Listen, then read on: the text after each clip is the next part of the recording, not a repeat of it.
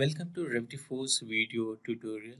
In this video, we will show you how to enable Salesforce knowledge search in BMC Helix Remedyforce. These are the prerequisites. So we need the Salesforce knowledge license to enable the Salesforce search, and then we need to enable the user permissions, profile permissions, and there is one settings in the administration like enable display of popular or suggested Salesforce knowledge article on the home tab or self-service search tab. Let's quickly move to the demo section.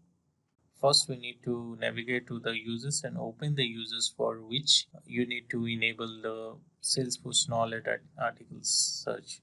So suppose I need to enable for this user in my org, and I open this user. In the user section, you need to check this checkbox, knowledge users, and Remedyforce knowledge user checkbox.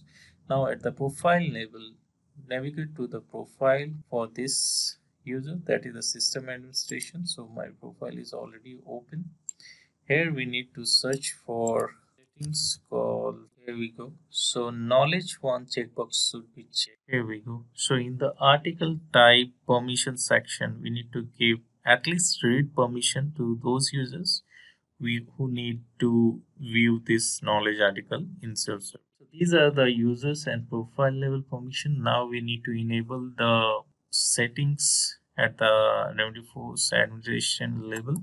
So navigate to the Remedyforce admin tab, click on configure self-service, then search. Here we need to enable this checkbox, enable display of popular or suggested Salesforce knowledge article on the home tab and self-service tab. Click on save. Now all the settings are completed. Now we need to verify this by logging to the Remedyforce self-service. So here you can see a new tab is visible, that is the Salesforce knowledge article tab, and all the knowledge articles for the Salesforce are visible here. We can click on this knowledge article to open it and view the articles. Here is the article. This concludes how to enable Salesforce knowledge search in Self-Service 3.2. Thank you for watching this video.